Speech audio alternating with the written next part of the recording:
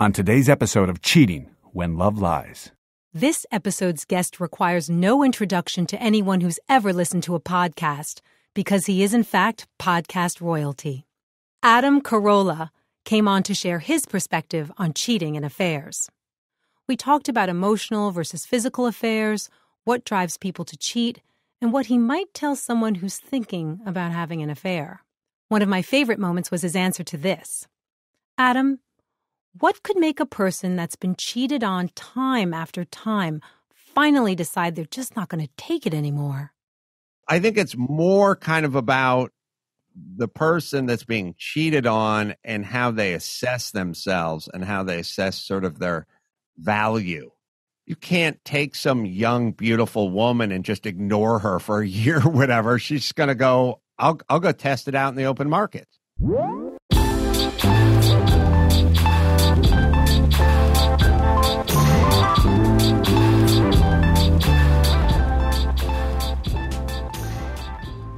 Adam Carolla, thanks so much for coming on to Cheating When Love Lies. My pleasure. Thanks for the intro. I'd love to start by following up with something that I heard you and Dr. Drew talk about on the Adam and Dr. Drew show recently. It was about character. The two of you talked about what attributes represent good character and how to determine whether or not you have it. And I think character is such an important part of a discussion around cheating. Well, it's interesting. I'm very concerned / obsessed with character in people. Mm-hmm. And it's a really important subject that I don't think we give enough time to, like as a society in general. Mm-hmm. We talk a lot more about people being nice than people having character. Yes. And I would much rather have neighbors with character than neighbors who are nice. I am sure that I know what you mean, but can you clarify that with an example? I think that it's like the tyranny of niceness, right? Everything is about being nice. Everything's about being happy and nice. So I totally agree with you. But what would be an example of a, integritous and neighbor versus a nice one? Well, first things first, nice can be cultivated, I think, as an overcompensation for a lack of character and other important qualities. Mm-hmm. Like, think about the people who are overly nice. Mm-hmm. They're often the people that if you met them for dinner at 7 o'clock, they would show up at 7:40 and then be really nice. You know what I mean? Like, oh my God, you look so good. Have you lost weight? Oh my God, this is so friendly. Like, oh, your hair looks great or whatever it is. Yeah. But they're oftentimes the people that show up late or don't pay for the bill or so on and so forth, but they're nice, and the nice, you kind of wonder, like, why are they being so nice? And I think of nice sometimes as overcompensation. Like, everyone should be cordial and friendly, but don't overdo it. I'd rather you be fair than nice. And as far as the neighbor goes, we all know what the nice neighbor is. That's the one who's always waving and, all that kind of stuff. And by the way, you can be nice and have character. Plenty of people do. But the character neighbor is sort of like you have the tree and the tree's on your property, but it's growing on, it's hanging over their property. And they go, we want it pruned because some of the leaves are getting into the pool. And you say to them, okay, why don't you pick out whoever's going to, the arborist, whoever's going to go, prune the tree. And when you get the bill, send it to me and we'll split it. We'll just split the bill down the middle. Now, that's character.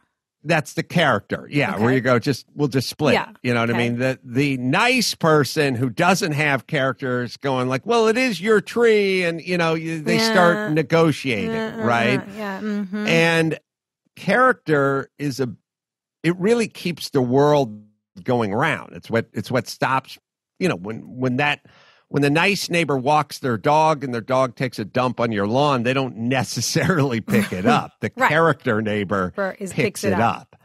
So I'd rather have the neighbor who picked up the dog poop than the one who was waving at me frantically when I'm coming home in the driveway. You said something else that was very interesting, that one can't self-assess having good character. Like I can't say, well, I'm a really good person, that it's the observer that determines whether or not you have good character. Did I get that right? Yeah, absolutely. 100%. I feel like people decide they have good character, and that isn't really for you to decide. Mm-hmm. You know what I mean? They've decided that, and by the way, they all miscalculate grossly in their favor, right? Mm-hmm. Like they go, I have great character. It's like, you don't pay taxes. Right. I know, but I'm a good person. Right. It's like, you'd be how many people just flat out, you don't pay taxes and think they have great character? Right. Or people that say, I'm really honest. That's a big one. Oh, and that's my really, God. I'm honest. I'm being honest with you. It was funny. I saw a TED talk about these cops that sort of determine, what is it called when they investigate in the room? And they're like, the number one red flag of someone that's not telling the truth is when they say, I'm honest, right? I'm being honest with you. So I agree with you that it isn't something that's necessarily self-determined, but determined by an observer. It's interesting. It's the tell. Like, you should really ask yourself as a human being, like, how many times a week are you going, seriously, I mean it, or a true story, or I wouldn't lie. Like, people that don't lie never say I wouldn't lie. Yeah. Or exactly. So can a cheater have good character? We've kind of talked about what good character is. Can you be a cheater and have good character? Well, let's figure out what the cheating is. Like, Is it on a marriage? Is it on a relationship that's a non-marriage, girlfriend, boyfriend, what have you?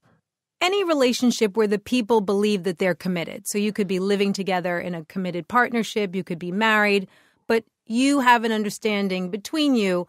You're for me and I'm for you. And one of them, let's say the woman, she cheats. She have bad character? Yeah. I would say it's definitely a strike in the character department. Mm-hmm. I would also say that your character can't be completely and utterly defined by this part of life or that part of life or another part of life. So character is something that pervades all facets of life. So there's the character of being a good parent, not being a hypocritical parent. There's the character of a neighbor. There's the character of a coworker. Right, an employee, you know what I mean? Boss. Like employee, a boss, a motorist when you're driving your car. You know what I mean? Yeah. A consumer. Like I'll give you an example. Let's say your woman, the woman we're speaking about, and she cheats. Yes. Well, you go, okay, well then that's a strike in the character department. But what if that person, that same woman, doesn't cheat, but says, I bought this really expensive gown to wear out on Friday night. And you go, God, that's a lot of money for a gown to wear one time. And then she goes, oh, no, I'm going to return it the next day. I'm just going to tell them it didn't fit right. You go, okay, so now that's a character strike. Right. And now we're dealing with different realms. Like, and then is the person who returns the gown more likely to cheat, or is the cheater, do we have chinks in the armor of character? Right. You know what I mean? So I would say if, in fact, you cheated, that's a character strike. But if, in fact, your character is very virtuous in every other facet of life, then you can still, in the sum total, have decent character. I think we all know, though, the people who cheat, and then they cheat on their taxes, and then they litter, and then they return dresses that they wore out once. So, in general, I would look at it as a tell in the character department, but not necessarily condemning them overall. It would be one of your kind of top three kind of things that you looked at for someone's overall character. On the other hand, I would probably try to parse it out a little more, like the dude on the business trip who hooked up with the chick he saw at the bar, at the hotel, kind of one and done. Maybe less of a strike than an ongoing relationship with somebody else. You know. Well, to me, that's not an affair. That's a hookup. So I try and focus on affairs as opposed to hookups, but I totally agree with you. Adam, what is cheating to you? Is it sexting? Is it going out for drinks after work with a hot colleague without telling your partner? What constitutes cheating for you? And now, a word from our sponsor. This is Walk-Ins Welcome with Bridget Pedicy. I love hearing people's stories of resilience and grit. This is why I created this podcast. We are very excited to welcome Jim Gaffigan, Yasmin Mohammed, Glenn Beck, Tim Dillon, Abigail Schreier, Jeff Garland, Ayan Hirsi Ali, Sam Harris, Heather Hying, Jonah Goldberg, Ben Shapiro, Glenn Greenwald, Sarah Shahi, Colin Quinn. If there's a culture of victimhood, then let's tell stories of grit and survival. Subscribe and listen now on Apple Podcasts, Spotify, or wherever you get your podcasts.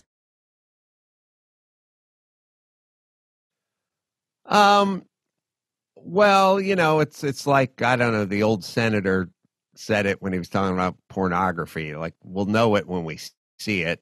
You kind of have to figure out what that dinner or that lunch meant, or what those extra words in the text beyond the business of business may have meant. I would say it is having the notion of navigating more than one relationship simultaneously, whatever that other relationship was. And it couldn't be a friendship, but what I mean is we all know what it is to have two relationships. Even if the other relationship is, we just go to lunch and she makes me feel attractive. So I still would kind of say that's another type of relationship. Really? Would you consider that an affair? A friend comes to you and says, I love my wife. It's great, but there's this woman at work. We have lunch 3 times a week. I tell her really personal stuff. She makes me laugh. Is that guy having an affair? An emotional affair? Not in the court of law, but there's the I still emotional think court of law. there's something going on in that relationship that he's currently in that's probably lacking if he feels like he needs to have this part of his life filled up in this other relationship. In your opinion, which is worse? An emotional affair, meaning there's no sex involved, or a physical affair, meaning that there is sex, even if it's not full-on intercourse, but there's naked people rolling around? I would say as a male, we definitely lean more toward the physical part, and maybe women lean more toward the emotional part. And I'm just like a male in that department, that the physical part of it would be more bothersome. Really? Even if it didn't develop to full-on intercourse? Just, fooling around. Yeah, I mean, it seems difficult to kind of parse out the rolling around naked versus intercourse to me. I just kind of go ahead and call that cheating. Okay. But I just have male wiring. That's just most males are wired that way, that the physical part would be more bothersome than the emotional part. Okay. Is it possible in this day and age, when we have so much access to other people? I mean, lift up your laptop and you've got access to 7 billion people on the planet. In these conditions, can men and women really remain faithful when there's so much opportunity? Yeah, I think they can. I mean, I don't know. I don't know, old fashioned. Probably not old fashioned, because more guys probably had affairs back in the day, I guess. I don't know. For me, it's never been an issue. It's not. I'm naive about it, I guess. But I think you can. Yeah. Yeah. I heard your interview with Donny Osmond, and I heard you guys kind of riff on it a little bit. And Donny was like, "Yep. I mean, how long has he been married? He's a little older than I am. It's been a long time." And he was saying, never never stepped out. So it's possible. He got married at 20, I believe. Yeah. He was telling me in the interview, and I believe he's like 63 now. Yeah. If memory serves. So 43 years, I guess, would be a long time. The time. For someone like you and he, who are both in the public eye, both recognizable, both desirable, not only by your personal attributes, but just by your sort of success and stature in the world. And it's really admirable. And so I really enjoyed hearing him talk about how committed he was to the marriage. Yeah, it's possible. I think if you're like Donnie, and I know a lot of guys, Dr. Drew's this way as well, which is like I don't think he has a choice in his mind. What do you mean? I don't think it's an option. I think for guys like Donnie Osmond and or Dr. Drew and many guys, I don't think it's an option. It's just not an option. Because the guilt, the shame, the faith. I mean, maybe I think they would look at it as, for me, so you think in life, you think of those things where you go, not an option. Like you go, taking another human life. Correct. It's not an option. Right. Stealing. I'm never going to steal. Sexually touching an 11-year-old boy or something. It's like, it's not an option. No. It's just not, it doesn't enter your mind. You're not like trying to prevent yourself from doing it. It's not a thing. You know what I mean? So it's like, going into a store and stealing something, it's not an option for Dr. Drew. Right. Just, and you can go, why not? Why is an option? I don't know why it's not an option. It seems like it's an option for quite a few people, but for a lot of people, putting your hands on a stranger, you know what I mean? Like, right. I got into an argument in the subway and I started trying to choke the person. Like, it's just not an option. Right. So you're saying that like littering's not an option. Like, could you throw, fast food wrappers out of your car when it was moving down the highway? No.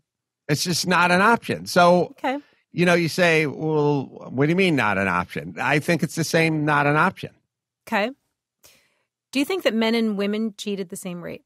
I know the answer, but I'm just interested in, from a male perspective. You know the statistics? Yes, the statistics, they do change rather rapidly, also depending on how you define cheating.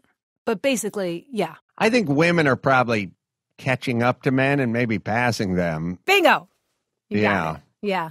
Just like college. Yeah. There's more women in college now than there are men. Women I think women, I wrote a book called In 50 Years We'll Be Chicks. I feel like men are starting to become women and women are kind of becoming men. How do you feel about that? That bums me out. It's a kind of be careful what you ask for. There are differences and it works out pretty well normally because what you're looking for is, as a dude, I'm a very skilled carpenter and I'm a skilled carpenter and I've been a skilled carpenter for a long time. And there was a situation recently where a younger girl had gotten locked into the bathroom at my house. Okay. And I won't get into all the nuts and the bolts, but at some point it was, no pun intended. Yeah, it was 4 moms and 3 daughters and one locked in the bathroom. Yeah. And at some point everyone just looked at me and my daughter just went, "Dad, go down to the garage, go get your stuff and go pop the lock. Go undo the deadbolt." And I was like, all right. Right. And I had that skill. And then no one else had that skill in that group. So it's kind of a good thing in this situation that somebody possessed that skill. Now, if we're all just sort of equally, the same, then we may not have had that person that possessed that skill. Now, I don't possess other skills that they possess.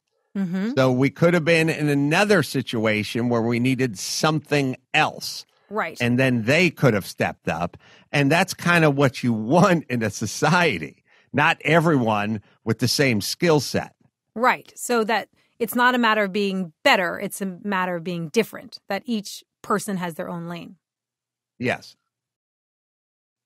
You talk very openly and persistently about the importance of fathers in the home.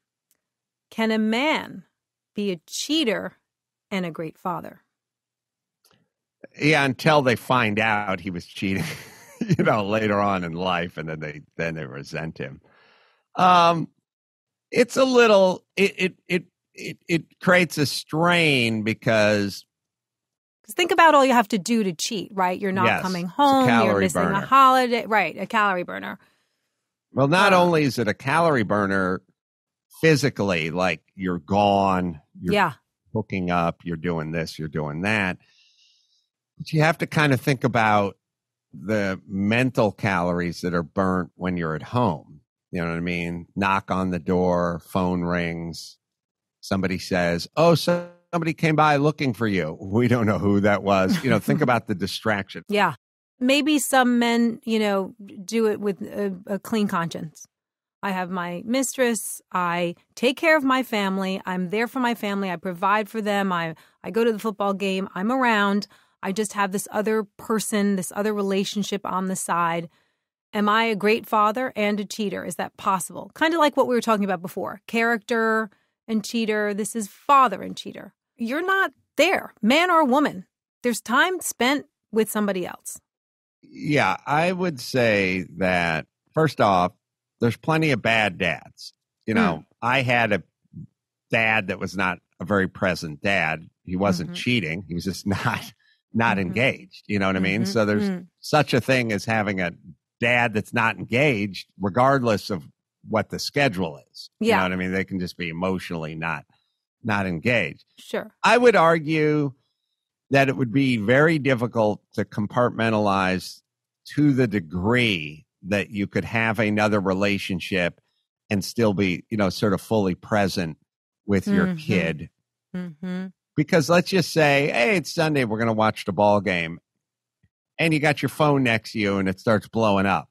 You're going there. You know what I mean? That's where your brain is going. Think about how you are with your kids. Let me give you an example. Let's just say somebody calls you boss, family member, something like that. And they go, hey, man, something came up. Pretty important. I need you to call me as soon as possible. Boom. You read that text. Yeah. Then you walk into the kitchen and your kid's there and he's like, "What's for breakfast, mommy? What's for breakfast, daddy?" You go, "Oh yeah, okay, let me get you some cereal."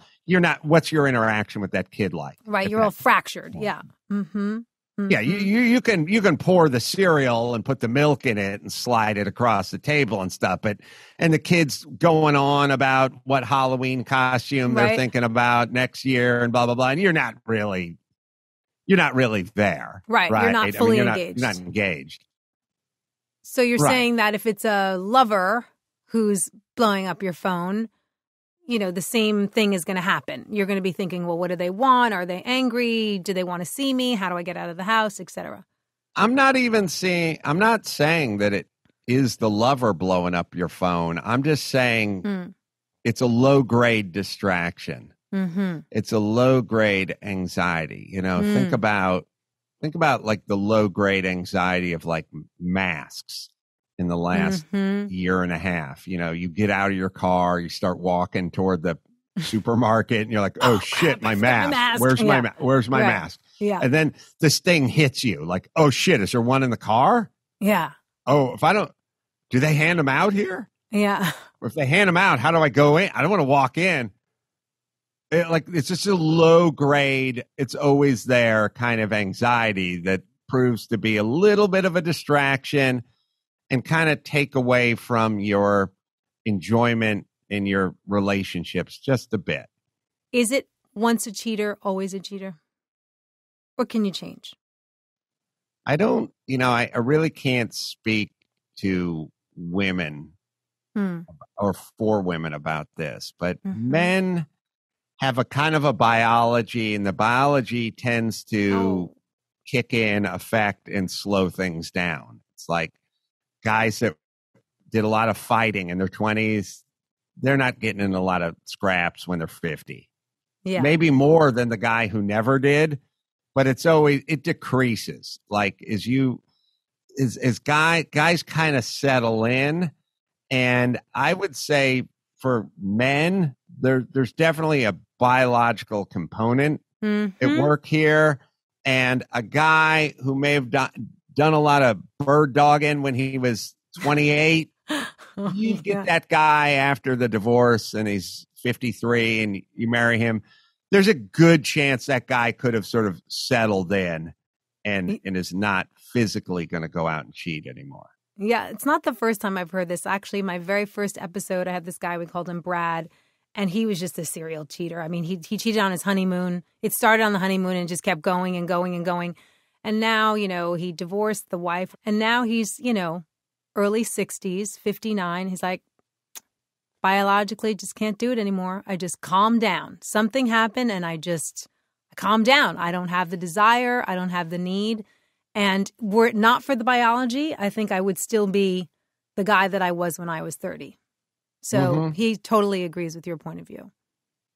Well, there is a, imperative biologically. Yeah. I mean, there's something that's kicking in. I mean, or not kicking in. Or not kicking in. That's right. Maybe it got kicked out. What could make someone who's been cheated on finally decide they're not going to accept it anymore? I mean, I think we're probably around the same age. People that, let's make it the woman who's the cheater. And the guy's like, I forgave her the first time, I forgave her the second time. What is it that can make someone finally say, no more, I am not putting up with this crap anymore? What is it? It probably has more to do with the person who's not cheating than the person that is cheating. Oh, what do you mean? I think a lot of your decisions in relationships are made based on your lot in life and how you feel about yourself and your options and so on and so forth. I don't think they are dramatically different than a work environment. If you have people, when people are really highly skilled, they're sought after. Yes. And they understand the open market, and they understand they have skill sets. And if their boss is mistreating them, being a douche, whatever, people don't usually hang around that long. The people that really have somewhere, the people who would be welcome, right, at least in their mind, at another place of employment, they just don't put up with it. So you're saying it's the same with that betrayed partner? I do. Okay. I think people feel like if you feel like you're desirable and you have a lot to offer and you can contribute to a relationship and you're a good partner and you're attractive and so on and so forth, you don't hang out that long. Now, all those things may be true, but you may not feel that way, and then you'll hang out. Right. But most of the people understand if they're attractive, or if they're desirable, or if they're a good person, or they have that skill set, just like we spoke about at work. They get it. They understand it. They understand there's a kind of open market version of relationships. Right. They understand their value. Yeah. You can't take some young, beautiful woman and just ignore her for a year or whatever. She's going to go, I'll go test it out in the open market. Okay. Right. I mean, they're aware of that. So I think it's more kind of about the person that's being cheated on and how they assess themselves and how they assess sort of their value on the open market. You do hear a lot of stories about people, starting a new career or losing a lot of weight or doing some sort of dramatic life transformation that enables them to leave. Right? There's something I moved someplace new, or I met someone else, some sort of dramatic change. Well, I mean, let's put it to you this way. Okay. Just to go with an extreme point here. Okay. Let's just say you're in a relationship, and let's just say not married, just because I don't want to deal with the legalities of divorce. Okay. Wait, how old am I? Let's just say you and I are in a relationship, and let's just make ourselves 30. Yeah, I like it. And not married. Okay. You want me to go up to 67? I'm 30. You're 38. Okay. Everyone's 30. Or in our 30s. We're having this relationship, right? Okay. Now, and I'm a carpenter. Okay.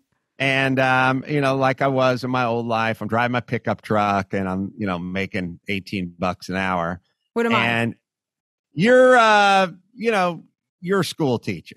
Okay. You're doing okay. I'm doing okay. We both make $47,000 a year. Okay. And you're attractive as you are. Oh, thank you. And you go out and you're having affairs on me. Okay. Right. And I'm aware of it. Yes.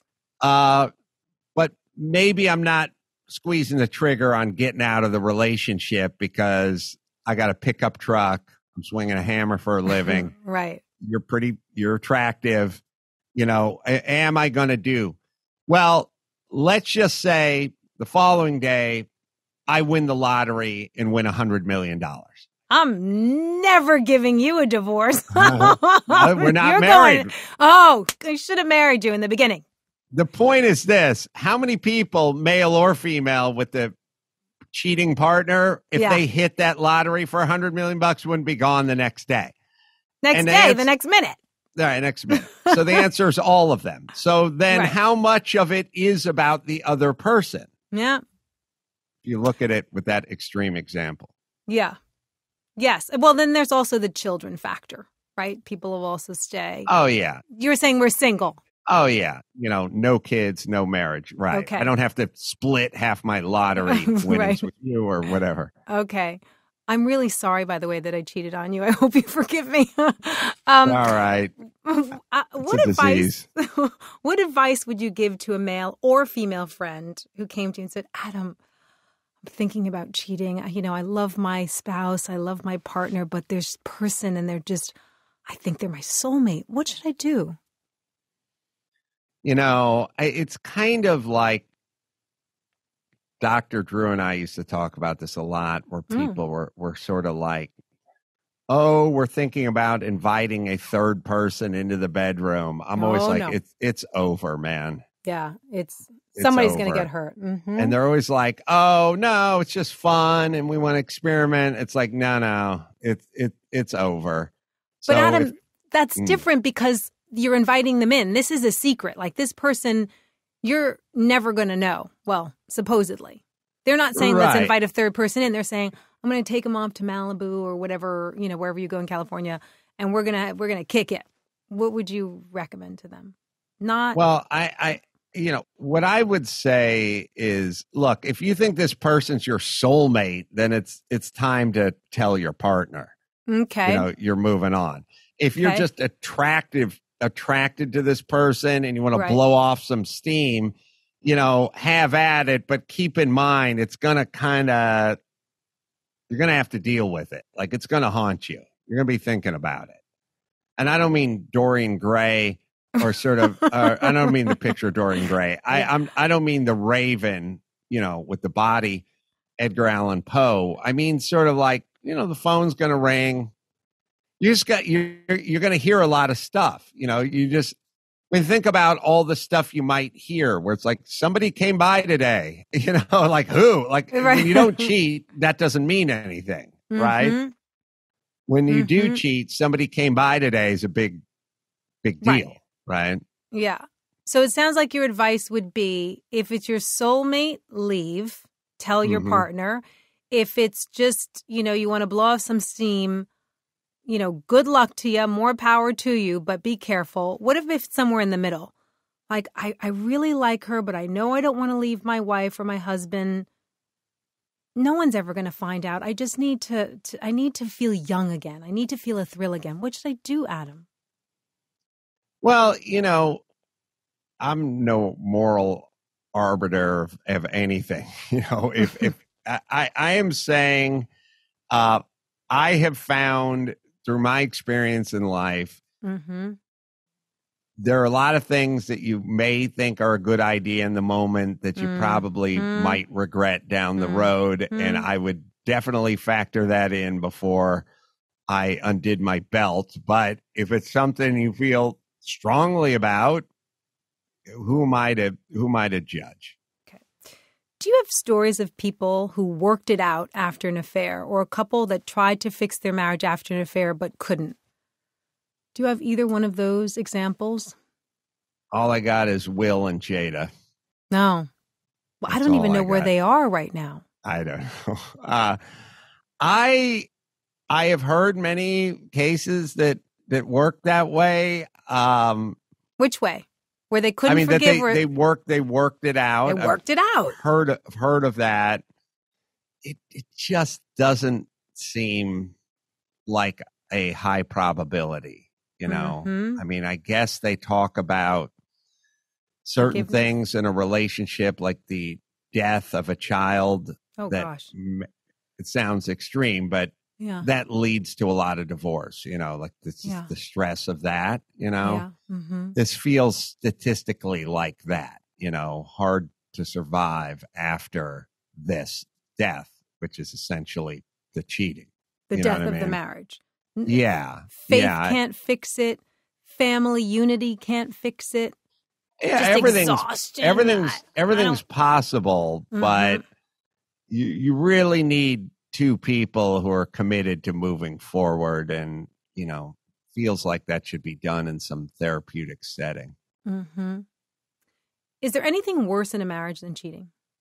Anything that could be more hurtful than that, whether the cheating is physical or emotional? Well, yeah, I would say, because... Oh, what is it? What's worse than cheating? Well, it kind of, let's see if we can explore this. Yeah. I think if you said to most people, look, there's a lot of bad husbands, a lot of bad wives, a lot of, they're unattentive and they're not focused and they don't validate you. They don't validate you, and they watch too much TV and they ignore you, and they X, Y, and Z, or there's duties, you know what I mean? There's responsibilities that each side has to take over, whether it's a traditional pick a lock in a bathroom like me, or, cook breakfast for the kids. There's a lot of nuts and bolts and kind of work day in and day out, as a couple. Deliverables. Yeah, things you have to do. Deliverables. Okay. Right. So if you said to most people, I'm going to give you a choice. You can have a husband and or wife, just two-way street of the person being a little lethargic, being a little depressed, maybe has a habit or two you're not quite fond of, maybe likes to go smoke cigarettes out on the patio at night before he goes to bed, or maybe they drink a little, or maybe he's a little too into his rotisserie baseball league, spends a lot of time, drafting fairy tale players and putting them on a fake team, whatever, distracted, like this, watches a little too much porn on the internet. Oh, God, now you lost me. Okay. Whatever that thing is, maybe she doesn't, I come home after a long day's work. She's in her bathrobe watching TV. There's no dinner. There's no nothing. The kitchen's a mess. She's not working. She's not being financially responsible. Like whatever it is, you have all that, right? Okay. Now, if you said that can be your relationship with no cheating, just that, or would you like to have the person that is energetic, is the responsible, is whatever, but they cheated once or twice or whatever? What would you take? I think a lot of people take the cheater. What would you take? I would take the cheater in that scenario, because one is like an earthquake and the other's like air pollution. You know what I mean? Like earthquake, it can be devastating, but you can put it back together. Yeah. Air pollution's just there, man. Yeah. It's just, you can't escape it, Yeah, I'd take the cheating too. Because there's nothing like the contempt, that develops from, I think something you call low grade offensive behavior. It's just pervasive. It's like, it could drive you to the brink. It's like a ringing in your ear. Right. Versus something that happened and is over. Right. You are getting divorced after 19 years. Mm-hmm. And when you and your wife came out with a statement, it was, which I'm sure you know by heart, it's not an event. It's not somebody was cheating. It's not chronic gambling or COVID.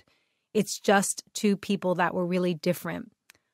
Why did you feel like it was important to put cheating out there first? Do you think that people expected that in your relationship because you're a celebrity couple? Oh, I don't know. I believe I was just sort of talking off the cuff, so it wasn't like I'd written it down. Okay. I did want people to understand that sometimes people get divorced because of events like abuse or cheating or something physical or something, what have you. Right. That I wasn't getting divorced because of an event, so to speak. I was getting divorced because we're just very different human beings, and it just became sort of untenable. But, also, probably I'm a dude and I'm in show business and I'd been married for a long time, and maybe people think that, I'd like to be with a younger woman, or I got, caught, I got the whatever that story is that you hear about. Yeah, the cliche. All the time. The cliche. Yes. Right. I wanted people to know that it was not the cliche. Okay. Do you think that most marriages end because of cheating? I also thought about that when I read your statement. I was like, well, maybe Adam thinks that's a primary cause. I don't think that's the reason most marriages end. Okay. You think it's more people growing apart? Oh, there's, lots of reasons. I think a lot of marriages end before they're officially over. And then sometimes people get involved with other people after it's ended, but it's not officially over. And then people 100%. Go, oh, you were cheating. And it's not, well, not really. It was correct. I was looking for a job after I gave my 2-week notice. Right. And they go, but you're still going into work. And I go, yeah, I know, but I gave my 2-week notice. I support you 100% on that. Yeah. It's because it's very hard to say like, okay, our long-term marriage is over, kids, family, the whole thing, goodbye, and then, and just leave the next day. There is sort of a period in between, like a purgatory, where you're trying to find a way to uncouple. Mm-hmm. Very true. Yeah. Thank you so much for coming on. Oh, wait. Before you go, I just have that Melissa Rivers interview. Oh, my God, Adam, when she told about how her mother's boyfriend was 85 and he had an affair. Yeah. Oh, my God. I was on the floor, tears streaming down my face. It was crazy.